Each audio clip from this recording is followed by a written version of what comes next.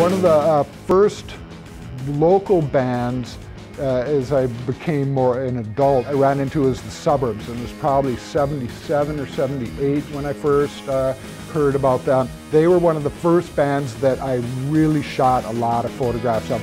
One of the venues they played at was the St. Croix Boom Company, which is in Stillwater. I grew up in the St. Croix River Valley, and that was one of our bars that we went to. Right off the dressing room, there was this huge pile of just these flattened beer cases. Photography is all about texture. I love the texture of that background, so I arranged them laying down amongst this.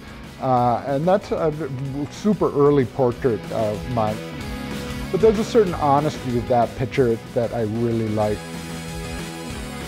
I've known Chan forever. My best story with Chan is after one of the Boom Company shows, I said, well, you guys can come and crash at, my house, And so it turned into the, of course, crazy sort of after party. Chan was famous for looking for a place to sleep, and he unfortunately picked my mother's bedroom and tried to crawl into bed with my mom. She woke up and said, what the hell are you doing in here? And scared him out, but that was a story that's been with me for a long time.